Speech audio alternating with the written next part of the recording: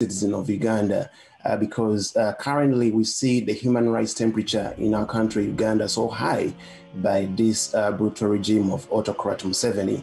And we are so concerned because we cannot let business to be like this when we are losing lives each and every day. Our brothers, our sisters, our relatives, all Ugandans.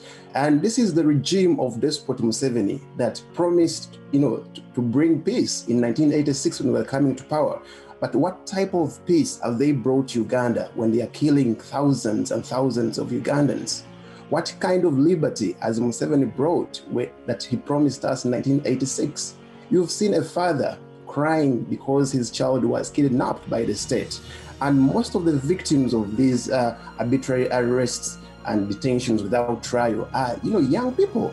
So they are below the age of 35. And if you look at the demographics of our population, we are about 78% of us who are below the age of 35. So we are so concerned about the abuse of human rights because nobody is held accountable. And we are living in a regime whereby the government officials are taking over the impunity that is condoned by despot Museveni. So we have to call out such atrocities that are happening to innocent Ugandans. It is not a crime to support Kyagulanyi Robert Sentamu as our president of the National Unity Platform. So we have to call out despot Museveni together with all his regime, because right now the police is militarized.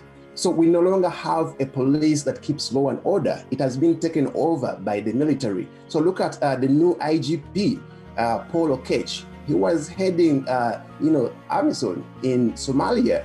So they brought a military major from Somalia because they call him the king, the lion. Is it the lion of Mogadishu? And he's brought to head the police. So the police the police cannot be run by, an officer because the trainings are different. So now we are seeing this Paul Okech, the new IGP, deputy IGP, soldiering in the police, which is wrong because the trainings are different. If you look at the trainings of the police, they're different from the trainings of the army. So now despot Museveni is doing this deliberately to put fear in Ugandans because they are rising up against his military dictatorship that has, failed Ugandans for the last 36 years.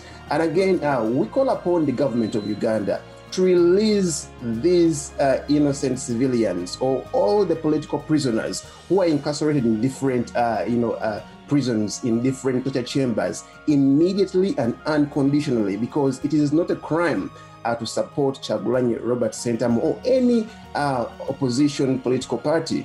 Otherwise, multipartyism will lose meaning. When despot Museveni says that he brought multipartyism, it is a lie. Because today we have a one-state party in disguise. The rest of the political parties are just in names, but they are not functioning. They are not allowed to perform their duties. They're not allowed to peacefully assemble and, bring alternatives to the government that has failed. So what kind of system is this? This is a banana republic. And as Ugandans who are concerned, we have to rise up and say enough is enough, this misrule of despot Museveni. So we call upon all the international community, all the human rights bodies to hold accountable to all those individuals or the perpetrators of human rights abuses so that we bring their names to books of justice.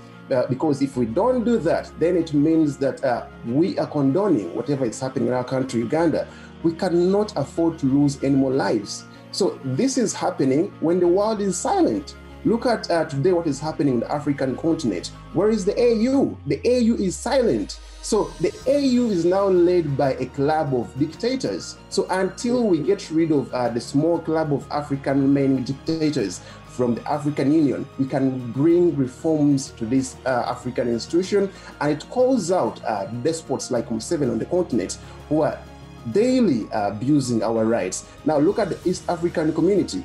It is silent when Ugandans are facing this. So I think we just have to speak up, and also we have to make sure that we call out any person who is abusing our rights, expose them, put them on social media platforms, bring out their names, bring out their pictures, to make sure that the world knows them, and very soon we shall hold them accountable.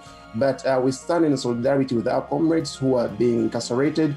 We stand in solidarity with our comrades who are also seeking for justice, because today justice is blind. So justice is not blind, but in real sense, justice has to be blind.